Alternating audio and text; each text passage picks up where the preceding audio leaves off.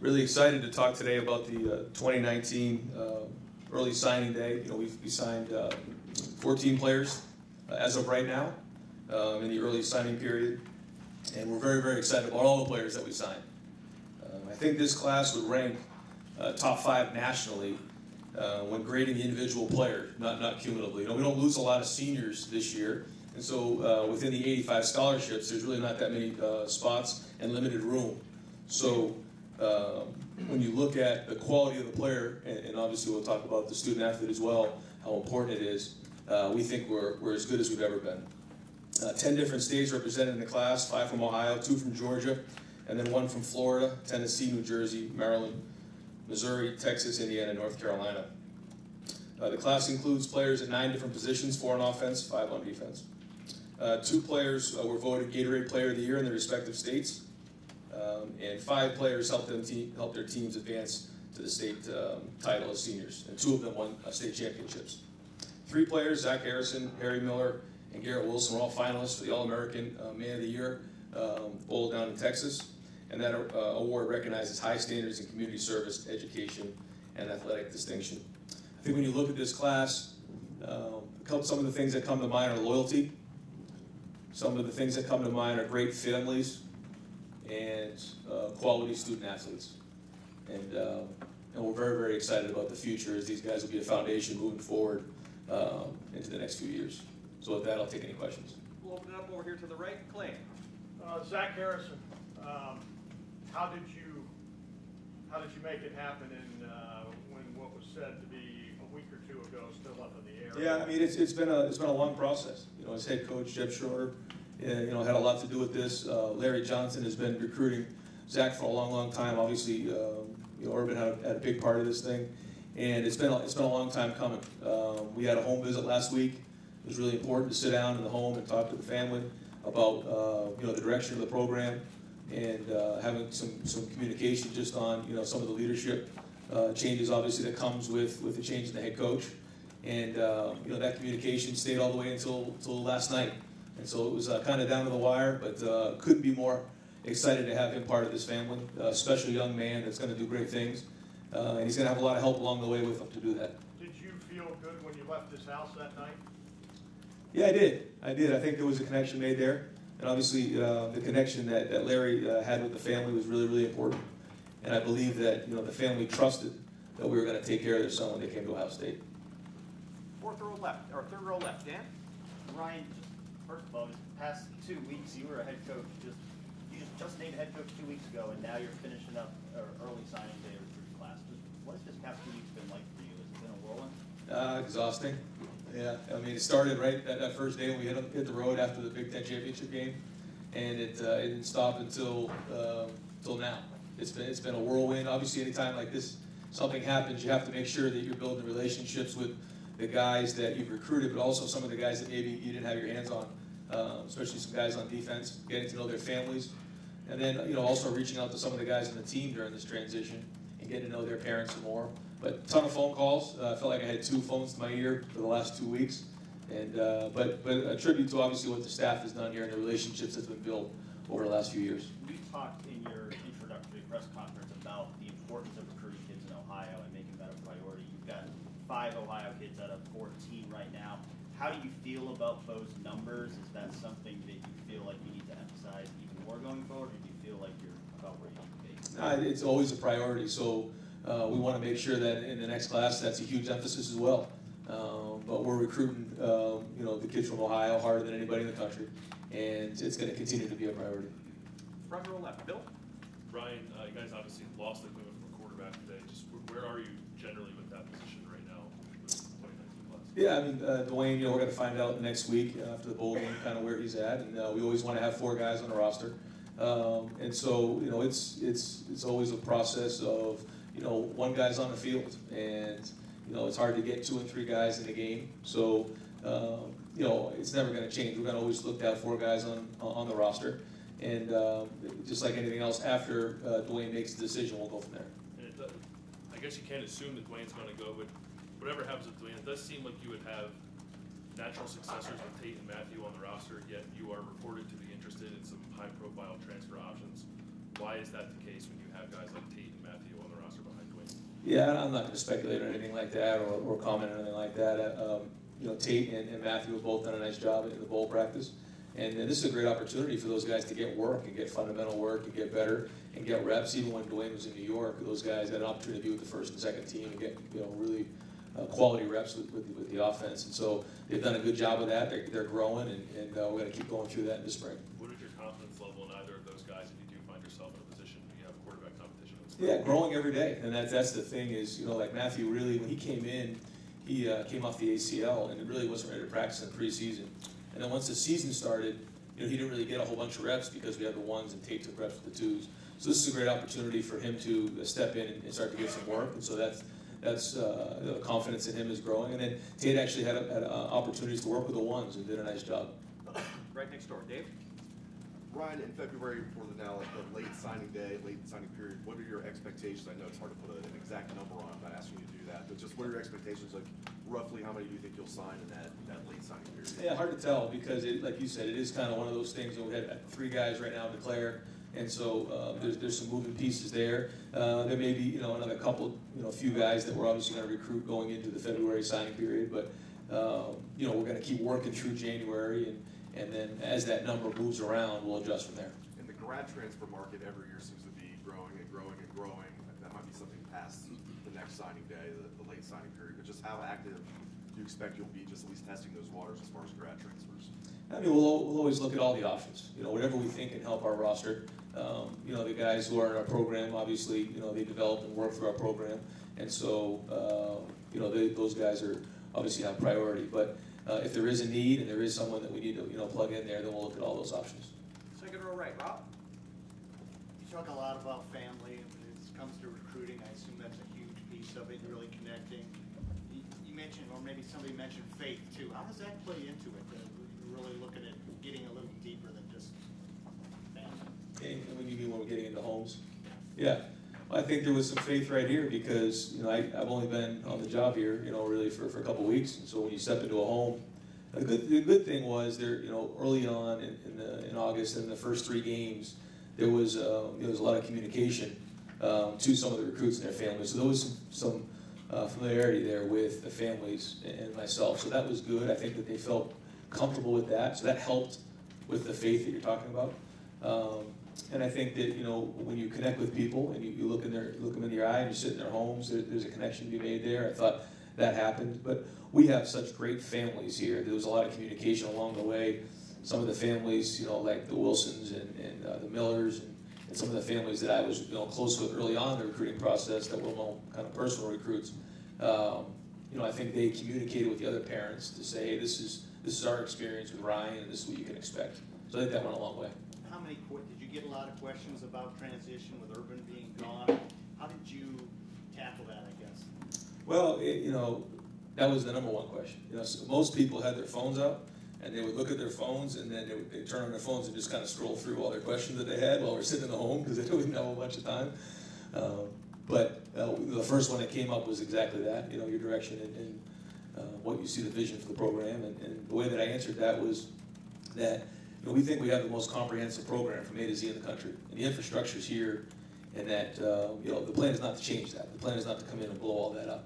There's a reason why there's been so much success here in the past, and we want to keep that going.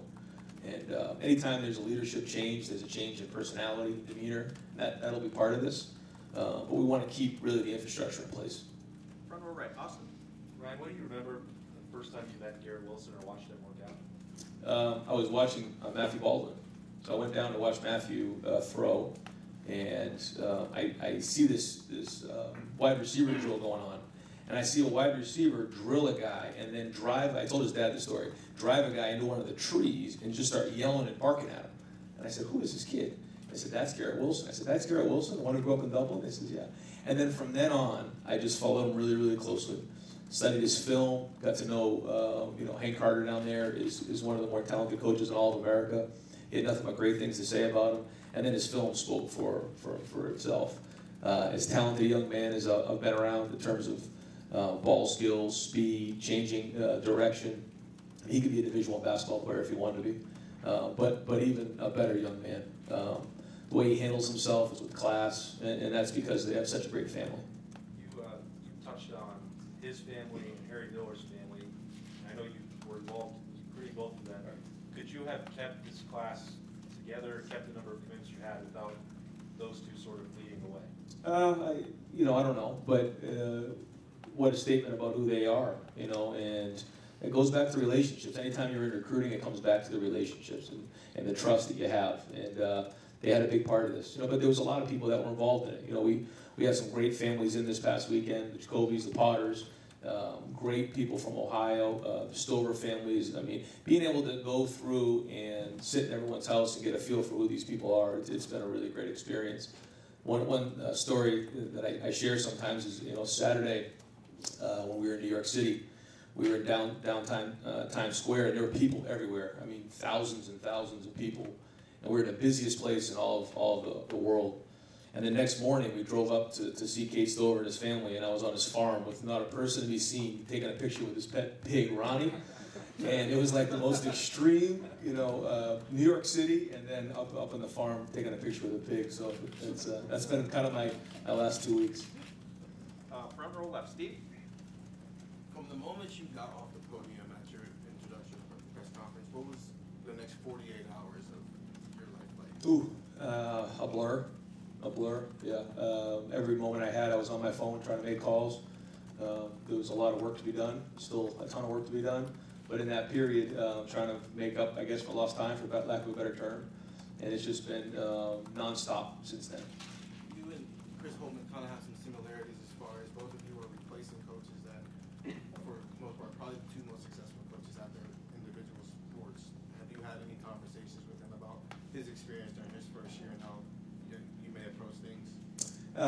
Yeah, Coach sent me a text message, gone back and forth a little bit, and actually my wife and his wife had an opportunity to meet this past week and kind of discuss, what it is like and some of the things moving forward as a wife of a head coach in basketball and football here. So look forward to spending some more time with him.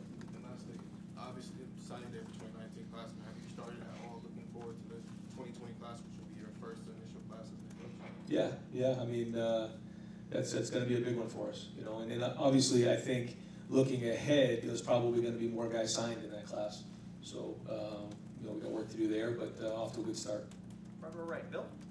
Could you describe what you think you're getting as a player in Zach Harrison? How good is he potentially? Yeah, I mean, when you look at somebody who runs a 10-8 100-meter dash at his size, and the potential that he has, it's you can just, you think of as, the Boses of the world and some of the top defensive ends in all of America. And he thought this thing through. This wasn't something he just jumped to. And obviously, being under Larry's tutelage, that's a big part of this thing. And so it isn't all going to happen at once, but the ceiling for Zach is really, really high. As we know, he did recruiting on his terms. He was very precise in how he wanted to do it. How important was it to win that battle, considering you are a new coach, considering that the two programs in competition were who they were, and you were considered to be behind at the time? How important was it? Huge. Like anytime you're competing for recruits. You're competing on the field, and this was one of those ones we had to win. He's down the street, and so that was a big get for us. Second row left, Ari. Ryan, when you are in this 2-week transition period right before signing day, I think a lot of people thought that you might want to add a bunch of kids. But how important was it? How much of an emphasis was it for you to just keep the class intact? I know you guys lost a few, but was that kind of just like the main focus in this last few weeks? Keep what we have intact, go from there, and how do you think you did? Well, a couple things. One, we only have so many spots. It was 14 today, and really don't have many more. So that was the first thing. The second thing was that the kids that we have, we love. We love these kids. We think that the quality of the guys that we've signed here is excellent. So we wanted to keep them all, and so that was really important for us. But when you look at who these kids are, in the last 7 months and their loyalty, it's amazing. What happened in August, and then there's a coaching change here down the stretch, and these kids stuck with us. That means a lot to us, and we're not going to forget that moving forward. This is only the second year of the early signing period, but know, a large portion of the best players in the country are now signing today. You guys, kind of doing the math for you a little bit, I think might take 6, 7 more, depending on how things shake out. Is it a unique situation for you guys to be so active in that last 3 months, needing to fill out this class? And how do you kind of approach that when so many of the kids that are quote-unquote Ohio State caliber have already signed somewhere else? Yeah, I don't think it'll be that high. Yeah, I don't think it'll be that high. You know, we have to stay under 85. And like you said, we're only graduating, you know, a small class of seniors. And I think there's 3 guys that declared. So there isn't going to be that much room. And we want to make sure that we sign the right guys moving forward. You know, don't just want to take a guy down the stretch just to say we took a guy. I mean, this is Ohio State. We want to recruit the best players in the country. But that being said, you know, we're going to do a really good job of identifying who's out there in January and evaluate them. That'll be really important here because I think that's a huge part of that. You know, you go back and you look at last year, you know, guys like Chris Olave maybe weren't the highest recruited guys in the world, but, you know, come in and, as a starter and had a major impact this season. So we've got to do a great job evaluating in January. When you talk about your offensive line, just quick follow-up. If Michael Jordan goes pro, you guys will have 11. It looks like you might need 2 or 3 more. Can you just talk about the state of offensive line recruiting? Can you evaluate the way Greg Studrawa has done this, and how much of an emphasis is that going to be in the last few weeks of this recruiting cycle? Yeah, it's going to be. It's important to go identify them. You know, we got to do a really good job. Obviously, in the 2020 class, you know, we're a little bit down in the O-line, so you know, we got to do a great job moving forward to get that addressed. You know, we're hoping Mike stays. Obviously, that'll be a huge part of this next year. And so into January, we'll keep looking at it. You know, we have a few guys obviously that we're close with, and so we'll just look to close those guys out. Second row right, Tony? Ryan, Marcus Crowley, you had 2 running backs committed for a while. One, I don't know if you guys decided to look elsewhere, he decided to look elsewhere, but why Marcus Crowley, and what kind of process went to seemingly being off the radar to a week later he's a Buckeye? And what have you seen? Yeah, comes from a great program. You know, Sean Wade and Treat Johnson both come from the same high school. Much respect for all the coaches there and what they do with their program. So that was the first thing. Second thing, you know, he was Gatorade Player of the Year in the state of Florida. And that's saying something. He had a great year. He's a big back. We think he's got great potential. He's going to come in mid-year. And so, you know, when he became up on the radar, especially after having the season that he had, we jumped all over him. We're really excited about him. Brian Snead, is he going to be, is he eligible to play in the bowl game? Will he be with you guys? Yeah, I don't have an update on him right now, and when I'll do, I'll let you know. Third row right, Bill? All right. Coach, I mean, obviously it's important at all positions, but how does recruiting / managing relationships with quarterbacks change when you go from offensive coordinator to being the head coach? Like you said, there's only one ball. You know, it doesn't change all that much. I do think that after the season that we had with Dwayne, the interest level is at an all-time high. People are very, very excited about what we're doing on offense. The quarterbacks are very, very excited about getting into this offense, and so that's exciting. That's fun to have that opportunity. But you know, still going to be very, very involved with that as we move forward, and so that's exciting. Well, that was kind of my second question. Was I know you can sell Dwayne, Heisman finalist, record setter, all that kind of stuff, but when you're working with recruiting a quarterback, what's something behind that? How do you sell the relationship you have with Dwayne? Is that more important? It's both. It's both. Obviously, you can say whatever you want, and people talk about, you know, theory, but the testimony for us is what happened this year. And you just look at the numbers and what happened in his sophomore year for a kid who had no college starts going into his sophomore year. And then in 13 starts, he is where he is, and after an opportunity to possibly be a first-round draft pick and a Heisman Trophy finalist, and then look at, you know, all the records he broke in 1 year. I think it's a huge selling point. Third row left, Colin? Ryan, both current players and recruits have talked about the impact of Larry Johnson on them. So, and Bill Potter said that he would go wherever Larry Johnson does. How big of a deal is it to have someone like him on your first team? Huge. Larry's he's a legend. I mean, he has a legacy here. What he's done with the defensive line, you know, obviously again, that's testimony. And so there's, you know, defensive linemen all over the country that want to come to get coached by Larry Johnson. And you can see that again in this class. And the relationships that he built are really, really important. But again, boy, he develops the young men on the field and off the field is what's key. Fifth row middle, Steve? Yeah, Coach. Straight back. You're losing a lot of great skill position players off this team with Campbell, McLaurin. You talk, I know you didn't just shove freshmen into those spots, but you did recruit several pretty good wide receivers. Craig Young, athlete. Just can you talk about those receivers, Wilson, Young, and those skill position guys that you're adding? Sure. Yeah, we lose, three really good wideouts and a lot of leadership in that room. They're going to leave a legacy though of hard work and leadership that's hard to replace. That being said, we think we're replacing them with some really talented young guys. Jamison Williams is a deep threat who has legitimate track speed. He can really go. Comes from a great family, great program in St. Louis. So we're excited about him. We spoke about Garrett. And so those are two additions to the program that we think can have a major impact right away. I want to also ask, talking about relationships with these prospects and how they gain that with their position coaches. I know you've said after the Rose Bowl you're going to take a really hard, long look at this and see who will be on the staff next year. But it sounds like Brian Hartline obviously has been elevated, and Larry Johnson will be here. Beyond that, can you shed any light of what direction things may go and what you're looking for in a staff makeup? Sure. We're very excited about Brian. He did a great job stepping in this year, and then he's doing a nice job here in recruiting. So that's a big hire for us. That's to get him elevated like that means a lot to our program. He's done a nice job with that. And other than that, the focus right now is his bowl game, and it was just recruiting because it takes every ounce of your energy every day. So that's the focus. But in terms of putting your staff together, the number one thing that we have to do as a staff is recruit. That's by far and above the number one thing as an assistant coach that you need to get done is recruit. And the second thing we talk about is power of the unit, which is getting your guys to play hard, making sure that your unit is accountable to everybody in the room.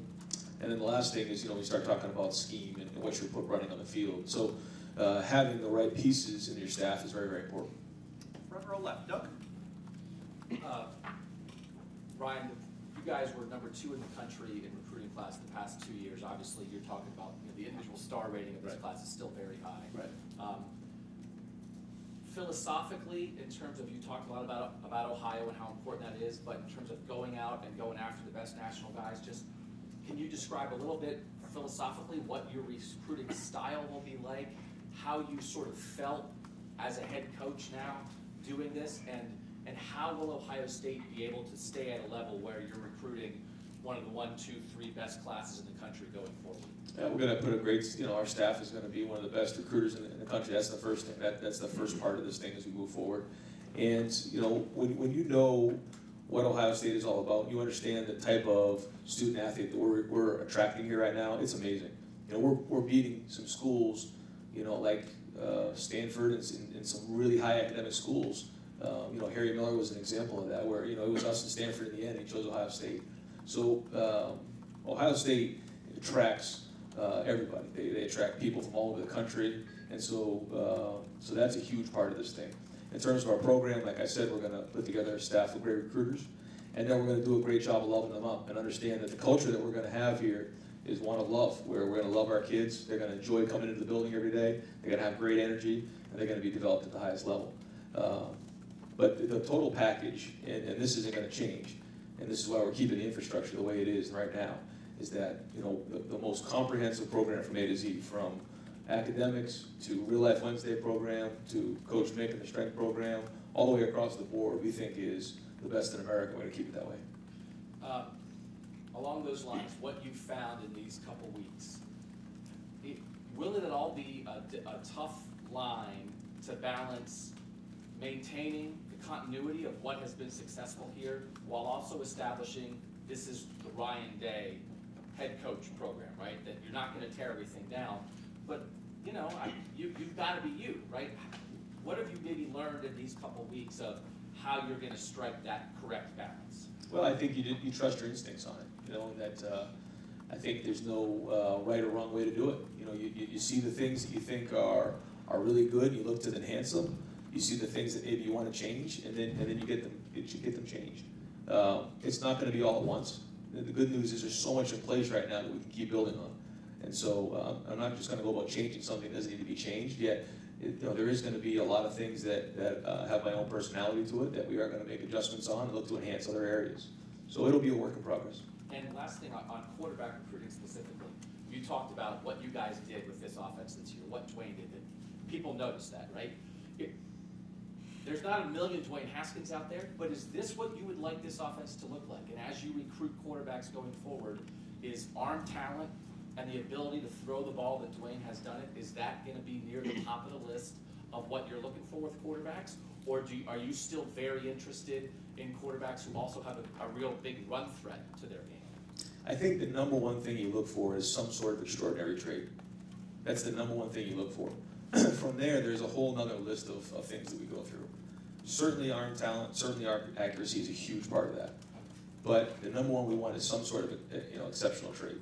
And JT had one, and Dwayne had one. And I think one of our strengths on offense is the ability to adjust the offense to fit the quarterback and to fit our personnel. And I think in college that's really, really important. Because sometimes if you're looking for a specific style, there may not be one in that class. So let's go find somebody that has some sort of extraordinary talent and then build around it. But that being said, being able to throw and accuracy is really high up on the list. Got time for just a few more. We'll get to everybody who's asked. Far left, Lori. Brian, what would you say is number one lesson you learned about recruiting from Urban Meyer? It's about the relationships, and that it's constant. It's every day. It's text messages. It's phone calls. It's not only to the student athlete or the recruit. It's the parents. It's to the uncles. It's to the high school coaches. It's all the people that are around them and building those relationships. Because at the end of the day, that's what it comes down to. And you've said that a couple times now that one thing that you can see changing about Ohio State going forward is its personality. What do you see as being the personality change that you're talking about? Well, yeah, I think it's hard to say. I think that as we move forward, everybody has a different way about them, and I'm going to have my own way. And I think that the guys on the team felt that for the first 2 months, and we'll continue to do that. But to explain it to you right now, I don't know if I can do that. I think it'll happen naturally. Second row or third row right, Jeremy. You guys talked about it. Quarterbacks are lining up, receivers are lining up, running backs are lining up. But in Ohio, in the last 2 years, there have been 5 in-state offensive linemen that have been offered and missed on. Have you noticed in the last few weeks what the disconnect is recruiting the offensive line, and how do you intend to adjust that moving forward? Yeah, I mean, it's been so busy the last 2 weeks. It's something that, for sure, I'm well aware of, and it's an area that we got to do a better job at. Beyond that, the last 2 weeks you've had an opportunity to work with Urban that you didn't get in August and early September. How different has that changed? How has that changed what you're doing as a head coach? Well, you talking about the last couple of weeks? Nah, it's been awesome. What Coach has done for me, and our relationship is strong as ever. Been a huge help in terms of making this transition, and forever in debt to what he's done. And it's a great working relationship. And he's given me a lot of information, and obviously, who better to know than Urban Meyer. Last 2 individuals. Ari's Mr. Recruiter. He wants to sneak in one more final question. I don't know about that, but Brian, you guys announced soon after you took the job that you were keeping a lot of the support staff. And to piggyback a little bit off of what Doug asked, in terms of the personality of recruiting nationally, what was the decision behind keeping Mark Pantoni, and how integral is he going to be? Do you work with him to design that philosophy? Does that carry over? And can you just discuss your relationship with him? Yeah. I mean, the last 2 years, obviously, we got a chance to spend a lot of time together, and in the last couple of weeks, even more time together. And I got the ultimate respect for Mark. I think he's as good as there is in the business. He's really talented at evaluating the players. He works really hard at pushing his staff. I think that what we do with our creative team, what we do with communicating with the student athletes and recruits, is as good as anybody in the country, and he heads that up. He's got a good feel for the coaches, he's got a good feel for the players, what's going on social media, and he drives it, and he's the driver behind the whole thing. So, yeah, he's going to be a big part of this. He's going to be a big, part of our recruiting moving forward. They're going to help me as we start to build that, like you're talking about. Is that like philosophy, though? I know that he does all the programs and all the stuff, but like when it comes to where should we spend time? California, Texas? Should we go national? Like all the things that you guys have thrown. All part of the discussions, yeah. And those are open discussions every day in our meetings. We have staff meetings, or whether it's over the phone or in a conference call. And we're talking about that constantly, and Mark's right in the middle of that whole thing. And final questions. Front row right, Tim? Yeah, Ryan, recruiting quarterbacks to me is kind of reminded me of a Seinfeld episode where we're talking about getting a car reservation. It's not the taking the reservation, it's the holding that's important. Where's this going? I mean, do you think from a college quarterback standpoint, I mean, I know you can't talk specifically about some things that maybe happened today, but it's clearly impacting you guys from a future standpoint. Where do you see that going? Getting wilder, or what's just your take on it? It's pretty wild right now. It's pretty wild. The thing that's tough about quarterbacks is only one quarterback can play, and these guys, they want to play. I think that, you know, when recruits are being recruited, they need to understand that the best chance they have to go reach all their goals is to be at a place that can develop them. It isn't about getting on the field right away. One of the best things that happened to Dwayne Haskins, in my opinion, Dwayne will tell you the same thing because we agreed on it, is that when he had his opportunity to play, which was 2 years in, and he wasn't happy about that. He wanted to play last year. But he'll tell you that he wasn't ready last year. He was ready this year. When he stepped on the field, he was ready. He had 2 years of development, and he played his best football. And I think it's so important for young quarterbacks to get developed, not just go from place to place and when things don't go well. That being said, one quarterback can play. And so it's sensitive, and it's a very unique situation. And just a quick follow-up on that one.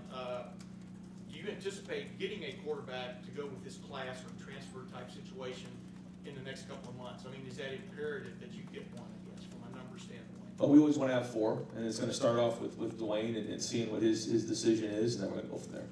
And, you know, I'm doing a little piece for later, but if you look at Ohio State right now, what happened offensively and defensively with this team this year, setting, I think, school record for total offense to this point, and maybe setting some records the other way, defensively, from yards given up, et cetera. It's almost like a Big 12 team landed here this year. I'm just, how imperative is it for you going forward to get fixed maybe what you saw wrong with the defense? I know it's big for you, but how acute is it, I guess, from a standpoint of serious? I mean, it's the number one thing in our plan to win is to play great defense, and that isn't just the guys on defense. That's part of the offense as well. But yeah, it's really important for us. It's the tip of the spear of the whole team. You know, that special teams, and so you know, I think anybody in the program will tell you that that's you know, the most important part of what we do in the plan to win is to play great defense. And so that's the expectations here, and that's not going to change. And last question, what was the biggest difference that you've noticed the last 3 weeks, 2.5 weeks, whatever it is, probably seemed like 40, but being a head coach recruiting as opposed to being that assistant coach trying to deliver his guys? I mean, what's been your biggest adjustment, I guess? It's been such a hectic last couple of weeks, and I think it was more of getting into the homes and telling them the vision of the program and kind of getting to know them and giving my background and who I am as a person, and having my family come in and meet recruits and having them meet my family and showing them pictures of who my kids are, and that's really what it's been like. I think you know, everybody on the recruiting trail really wanted to get to know who I was, and then the second thing was the vision for the program, and so that was really the focus in a lot of the conversations in the homes. Coach, thank you very much. Thanks, Ryan. Congratulations.